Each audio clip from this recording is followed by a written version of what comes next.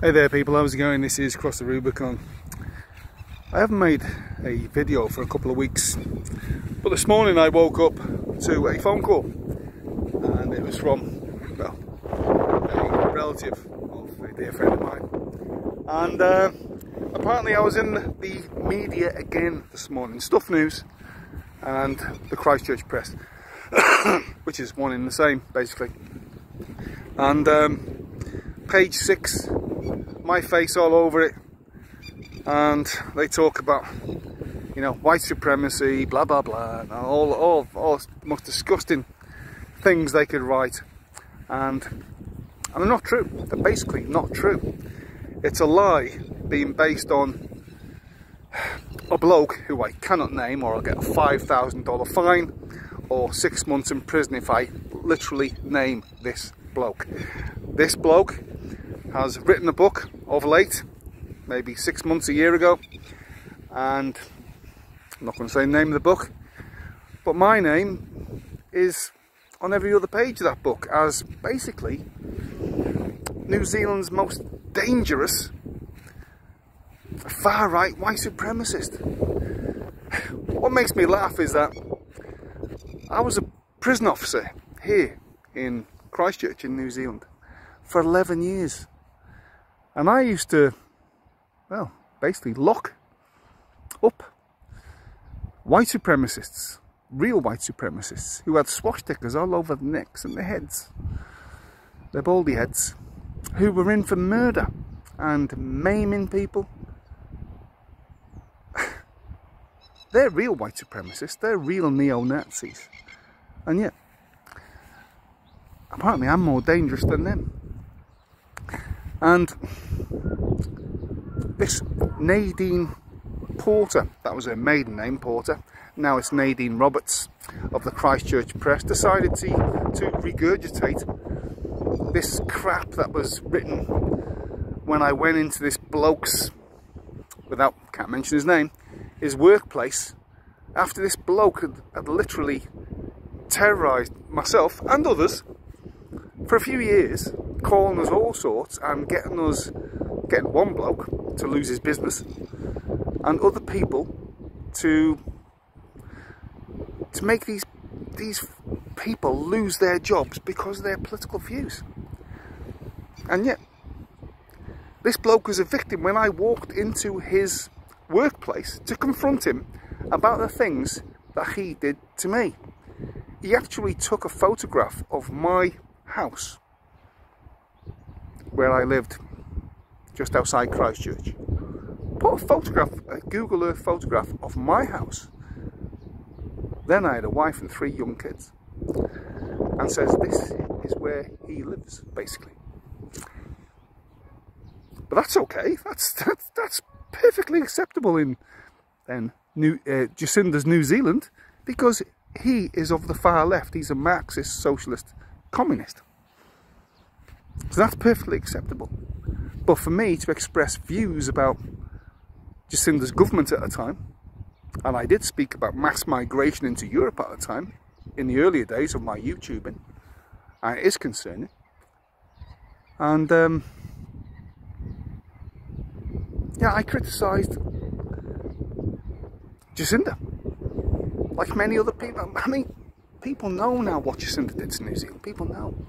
I was onto it in the very beginning, and so were many others. But I was very vocal about it. I was very open about my support of Donald Trump when he ran in 2016. That's what brought me to the attention of management at Sinlay, where I worked. Because I supported Donald Trump in America. I'm in New Zealand. I'm a British and a New Zealand citizen. I can't vote in America. But because I was a vocal supporter of Donald Trump, I was branded more or less as a white supremacist, because in the media in New Zealand and the government in New Zealand and academia in New Zealand, if you support Donald Trump, this is in the early days, 2016 and 2020, you're a white supremacist.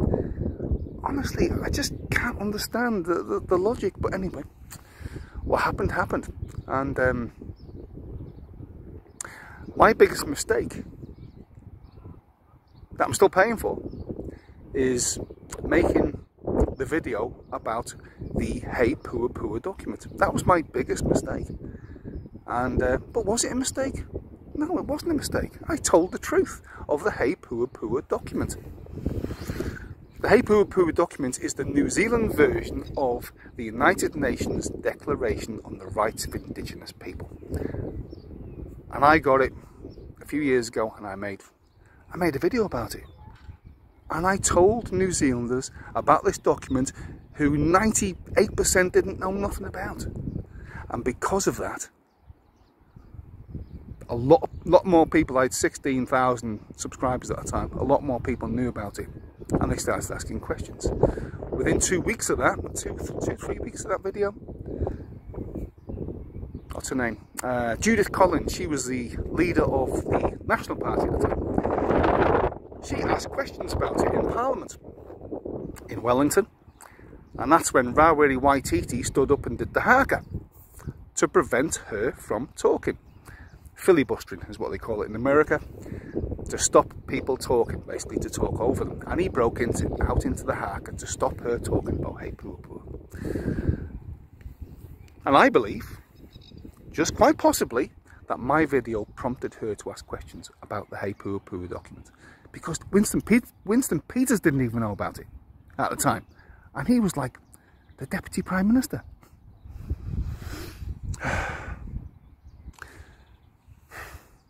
So, and because I made that video, and Judith Collins asked questions about it in Parliament, and she was shut down by Rawiri Waititi, who did the haka. And it was comedy gold because he is the most ridiculous looking man in New Zealand, the most ridiculous looking man to ever be in any parliament, anywhere, in any part of the world. And because of that, I made a video, a satire video, and I took the piss out of him. I mean, it was a satire video. But in New Zealand, I'll let you know now, in New Zealand, you're not to take the piss out of even Maori elites like Rawiri Waititi. You can't take the piss. All I did was I bought a hat, a cowboy hat for $10, and I made a dog bone carving, which was representative of his greenstone carving around his neck, because he won't wear a tie. And he's got no respect for Parliament, even though he's in Parliament. And I took the piss out of him. And Maori Party, including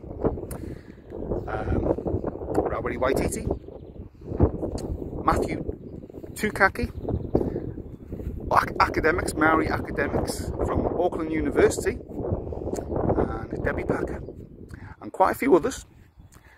They came after me on social media, and they basically threatened Sinlay and told Sinlay to sack me or else. That's what they did. And then the media came after me as New Zealand's premier white supremacist, all because I made a video, a satire video of Rawiri Waititi. And I've been paying the price for it ever since. And again, today, from nowhere, completely out of left field, like I haven't made a video for weeks, there I am, big full spread, page 6 apparently in the press, the Christchurch press, all over stuff. Just regurgitated old stuff because probably there's nothing in the news. And Nadine Porter, who is a liar, Nadine Roberts or Robertson, whatever, who's a liar, a deceiver, a propagandist for the government, brought it all up again and lied over and over again. I went to the Christchurch press building.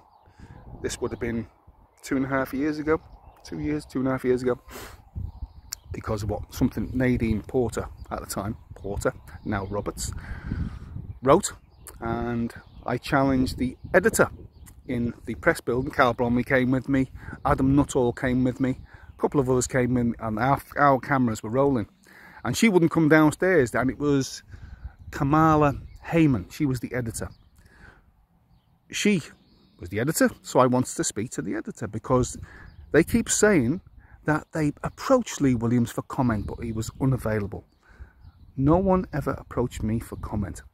So I went down there, And I said, well, I'll give you comment now. I'll give you an interview and tell you why I do and why I say what I do. And she said to me, this was Kamala Heyman. She said, not a chance. That's what she said. So no recourse for me. And yet they're writing stuff over and over and over and making me into something that I'm not. They made this bloke who I went to visit in his workplace to challenge him for the things he's been doing to me, and he became the victim. He was terrified and blah blah blah. It was all rubbish, orchestrated by the media, the government owned media, to make me something I'm not. I'm still paying the price, still today. And but this is where New Zealand is. And you know what? I still keep on saying what I'm saying because I know it's the truth at the end of the day. Will I change? Yeah, I've slowed down a bit. I've took a bit of a back seat for my own sanity. But doesn't mean I still don't believe what I say. And I still support Donald Trump. If I lived in America, I'd still live in the red state. I support Brexit. I don't support what the media say about Ukraine and Russia. I don't support... Basically, rule of thumb is whatever the media say, probably the best thing is to believe the opposite is true instead.